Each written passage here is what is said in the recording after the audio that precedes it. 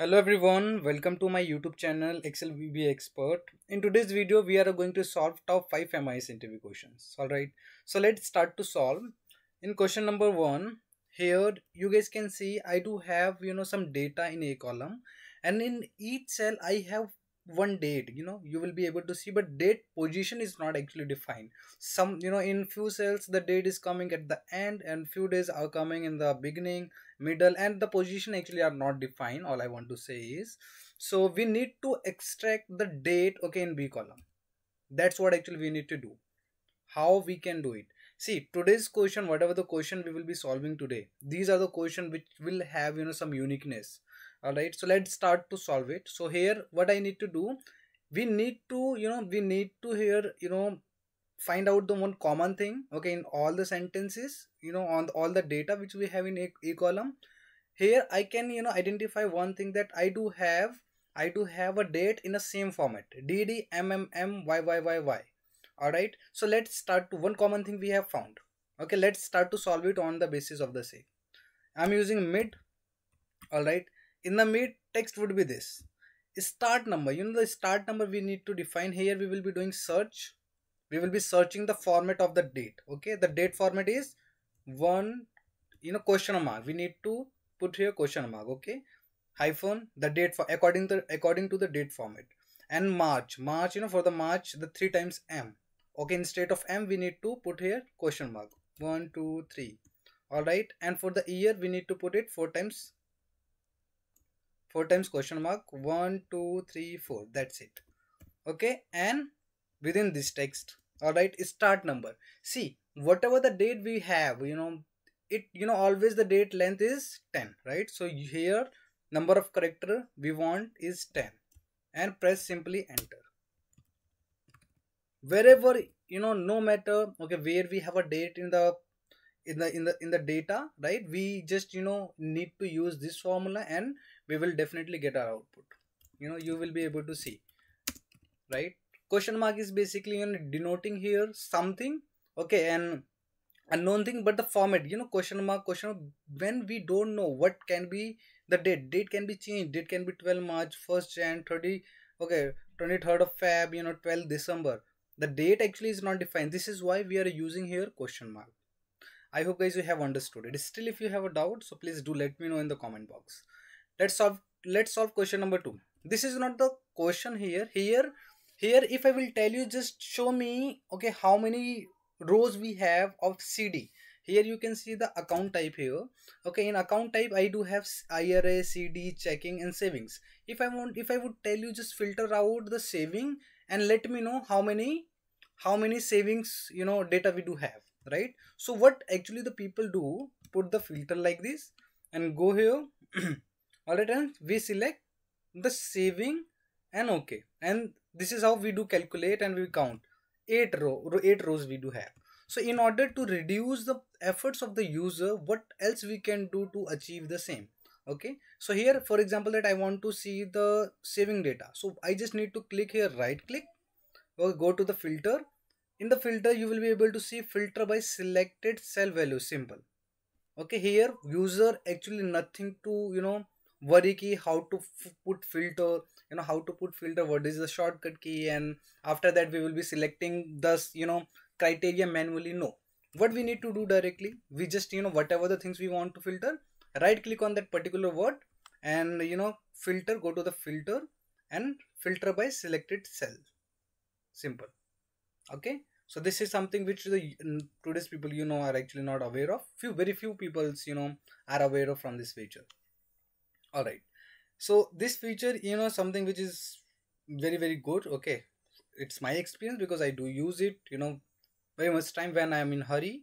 All right, and this actually becomes powerful and very very good thing for you. Okay, when you actually are running very late, or you're in a hurry and you need to prepare some data, and but still you need to do some lot of analysis, and in order to doing that work faster, and in order to making that work faster, these are the small thing helps you a lot. All right, let's solve question number 3. In the question number 3, what we do have here, you guys can see I do have a data in H column. You will be able to see the age, right? If I would put the filter, now see what I want, what I actually want, I want to create a bucket here. Okay, I want to create a bucket. I want to know, okay, between 5 to 10, okay, between in age of 5 to 10, how many people we do have? For example, 4. In age of 11, between 11 to 15, okay, how many people we do have in this age? So this is what actually we need to create in pivot table. All right, so just, you know, create the pivot table, alt nvt, and in existing sheet select any cell here. Okay, you know, drag the age in rows and agent will be in values. So here we are able to see, okay, the people who has, you know, okay, in age of 10 we do have one person, okay, and the people who is 12 years old, okay, and we do have only one person, okay, and in age of 20, in age of 21, 22, 24, and 30, you will be able to see we do have the people, okay, two people we do have on these ages, right? So what I want to do is I just want to, you know, create the bucket here. So click on the pivot table, click on the pivot table anywhere in the pivot table, pivot table analyze, you need to go in group field, right? And you know, the starting and ending it would be, you know, automatic, it will automatically detect. If you will look at in the pivot table, so you will be able to see the top value is coming 10. So automatically this feature actually detected by itself, the starting is starting from 10 and ending at 30, right? So you here you will have to define, okay, as per your requirement, however you want to create the bucket. For example, I want to put here 5 and by 5. So what by will be the gap, all right? So if I will click on okay, you will be able to see the bucket 10 to 4. Okay, 10 to 4, it means there is a 5 gap. Okay, this is why I have chosen there 5. Okay, where we do have, where we had an option of by. Again, if I will show you here, group field starting and ending is automatically detected by itself. Okay, if I would put here 5 and by it will be the gap, right? It will be the gap 5 and okay. So you will be able to say between 10 to 14, okay, okay, in between age of 10 to 14 we do have 5 peoples. Okay, between 15 to 90 we do have a 4 people. Between 20 to 24 we do have 7. Between 25 to 30 we do have 4 people. Okay, this is how that we guys, you know, we guys actually can create the bucket, okay, very effectively actually. And that feature actually I liked a lot. All right, I hope guys you have, you know, understood. Instead of putting a lot of formulas, lot of lookup, VLOOKUP, and you know, I mean the people actually put a lot of efforts in order to accomplish the same. That actually I have observed.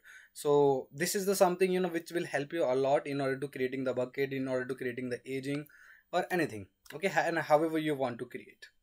All right, let's move to the question number 4. In question number 4, you will be able to see I do have a data in a column, but in each, you know, cell we do have a location, but that is something which is concatenated by comma. And I want, you know, these 3 cells, okay, where we have a location, I want this format to convert it into this format which is in D. Okay, I want to consolidate. So if you will see here, the Noida is coming. If I will, sorry, if I will remove, so Noida, UP, MP, Delhi, which is coming in A column. Mumbai, UP, GGN and Haryana. Mumbai, UP, GGN and Haryana. This is how that we are consolidating the data, right? That is what actually we need to do. So here, whatever the data, for example, you have, you need to convert that. Not, you don't need to convert even. Okay, I just converted it into the table. You need to just, you know, select your data and go to the data format in the data tab. Click here from table and range. This will take you to the Power Query editor. All right. So here you need to do only one thing. Okay, in the home you will have an option of split column. Okay, and go to the by delimiter. All right. In delimiter you will have an option that on the basis of what that you want to split the value. So comma is something which is, you know, automatically detected. All right, it's good to go. So go in advanced option. In column, instead of column, select here rows. Okay, and click on okay. Simple. So this will actually, you know, will become, this automatically will, you know, splitted the values in the rows. Okay, and click on close and load and close and load. Simple. You will be able to see this is how actually we wanted, right? Here we wanted. If I will paste here, you will be able to see This is how that we want it, and this is how the you guys can create and make you can change the data format. Okay, if we have a format, if we want to do such a thing in future, or if you guys will face such a thing, okay, in your work, so you guys can solve it in such a way. All right. So I hope guys, these four question definitely would have something uniqueness, right? So let's move to the question number 5. In question number 5, what I do have, see here, I have written here Akash. Okay, this is something which is the static, will it will not be dynamic formula, but dynamic we will learn. So here what I want this name to in the reverse order. For example, I want here first HAKASH. This is how that I want, something like that. I want it in the reverse order. So how? Put here mid. Okay, in mid, that is the text.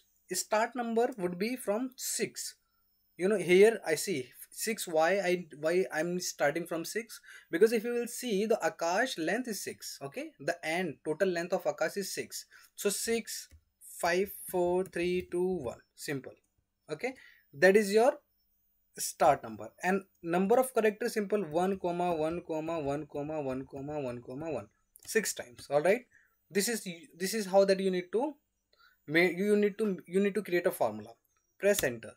Here only we will have a H. Okay, go in the beginning and use one more formula, concat, right? And simple, click enter, simple. You will be able to see everything we have in the reverse order now.